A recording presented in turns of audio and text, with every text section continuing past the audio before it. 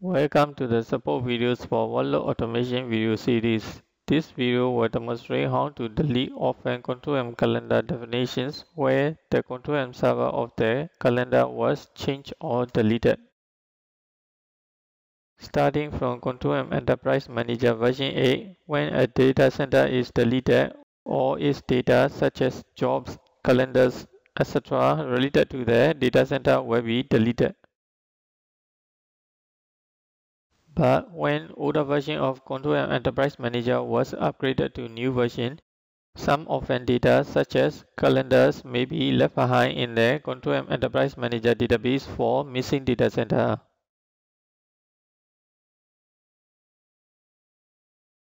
And orphan calendars cannot be deleted without the data center it was defined with.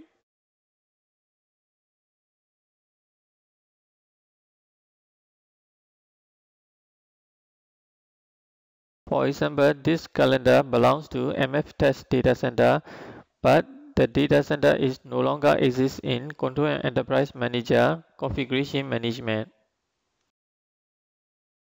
To delete the orphan calendars, run the Control Enterprise Manager configuration management to recreate the deleted data center temporarily.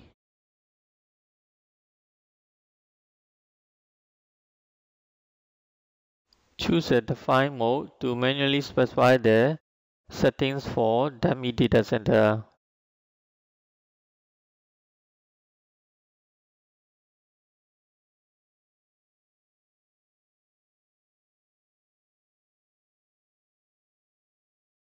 Create the gateway and set its desired state to ignore so that it will not start automatically.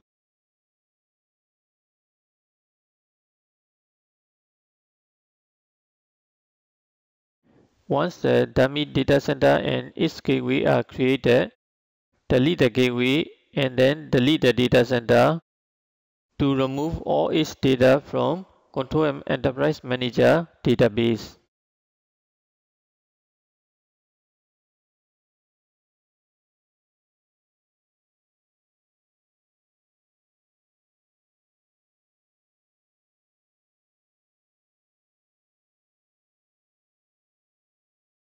Then double-check the calendar list at Workload Automation GUI to make sure that the orphan calendars are gone.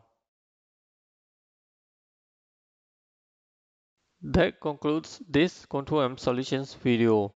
Please see our knowledge base and YouTube channel for more videos like this. Thank you.